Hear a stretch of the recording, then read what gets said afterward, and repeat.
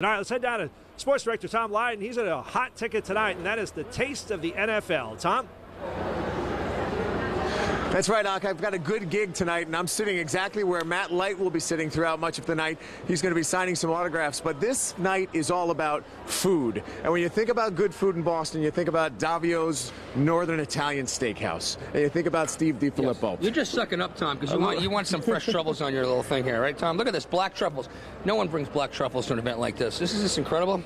All right, so Rodney's here, Phil's here. Tanya sort of snuck out of the shot, and your volunteer, Taste the NFL volunteer, his name is? Boston. How did that happen? His parents live in New Mexico, and they are fans of the band Boston, and they named the kid Boston. And so he comes to help us out. We sent him to get something. I don't know. He's around here somewhere. But his name's Boston. That's pretty cool. Yeah. Well, we're going to be here throughout the night. I'll give you a quick little twirl.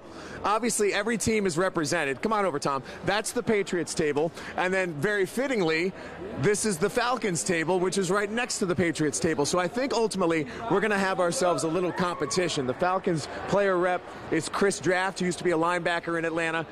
Every team, 32 teams are represented, 32 restaurants are here. It is the party with a purpose. All the money raised here tonight helps feed the hungry. So we're going to have a good time. Matt Light will join us, and that's all coming up on our special Fight for Five at 6:30. Let's send it back to you.